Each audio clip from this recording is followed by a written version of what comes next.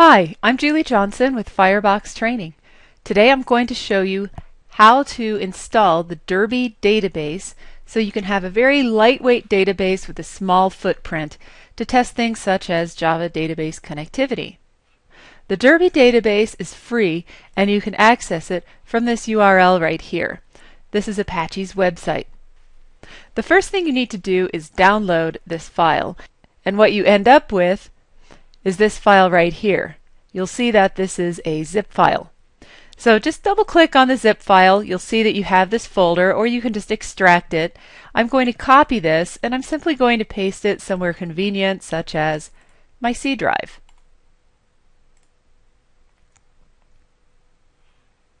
We'll wait a minute for that to extract. And now you'll see that we have this bin directory right here. Let's double click on it to expand it. And you'll see that we have this lib directory. Inside the lib directory we have several jar files. I'm going to scroll down until I see this Derby run file. What I'm going to do now is open up a command prompt, and I'm going to navigate to that Derby directory and then go to the lib directory, and here is a file called derbyrun.jar. So the next thing I do is I run java-jar. Now, of course, you're going to have your Java runtime environment on your machine for this to work.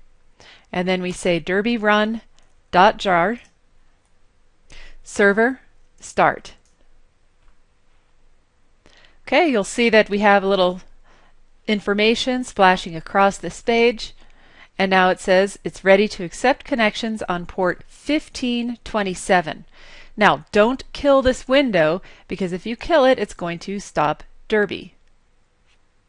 The next thing you want to do is make sure that you have the Derby executable on your path so you can execute it from wherever you want.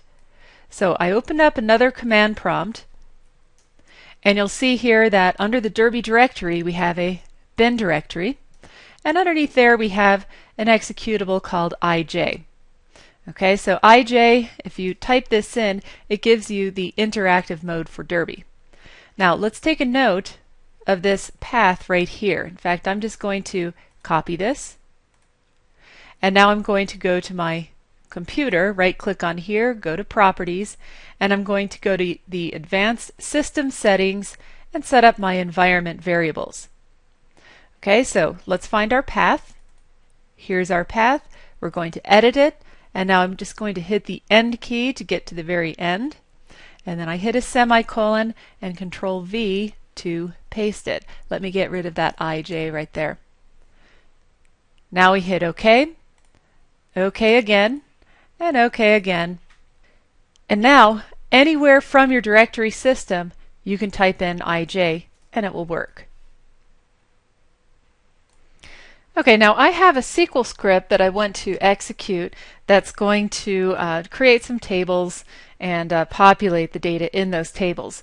And I happen to have it in a special directory, so what I'm going to do right now is actually exit out of here, and I'm going to navigate to where it is. So I'm going to cd to my SQL admin directory, and you'll see that I have a jsf.sql file right here. Okay, so that just contains, once again, the drop statements for the tables, the recreate statements, and all the population of the tables. Okay, so now that I'm in there, I'm going to relaunch ij, and I'm going to create a database. I'm going to have the username of student and the password of student. So the way we do this is we say connect JDBC : and here I'm going to say JDBC : Derby : actually let's just call this MyDB1, and now we're going to give the options. So the user is student, the password is student, and we're going to create the database. So when you say create equals true, that's what creates the database. So you can have all sorts of options right after the semicolon. You just separate these with semicolons. I hit enter. Takes a couple seconds for this to execute. And if you get no error, it means that the database was created. So now I'm going to run the script that's in my current directory. So I just say run jsf.sql semicolon, and it's creating all the necessary stuff for me. Okay, so now that we have all that data in there, we're good to go. Now the next thing I want to show you is how to use JDeveloper to create a connection to Derby. Here's my JDeveloper. I'm going to create a new application, and I'll just make this a generic application. Now let's go ahead and create a connection. Do File, New, Connections, Database Connection, and now we're going to, let's just call this Derby Connection. Instead of Oracle JDBC, we're going to say generic JDBC. Remember, our username was student, and our password was also student. Let's remember to save the password so we don't have to provide it every time. And you'll see that the driver class that we need is not available, but what we can do is click on New, and we're going to browse to where our jar files are. And now we're going to say New. Let's give this a library name. We'll call this derblib.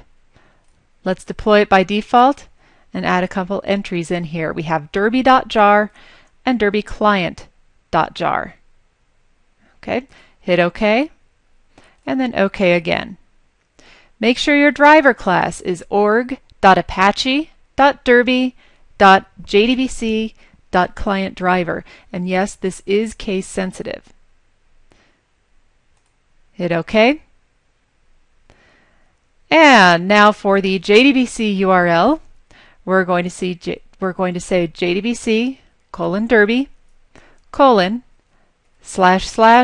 and the host name where your database is sitting. So in my case, it's localhost. You can put the host name or the IP address, followed by a colon, and then a port number where it's sitting, followed by a slash, and then the name of the database, and simply hit OK. And then when you go to your application resources, you can drill down and find your database. Well, I hope you found this video tutorial very useful. Please visit our website at www.fireboxtraining.com.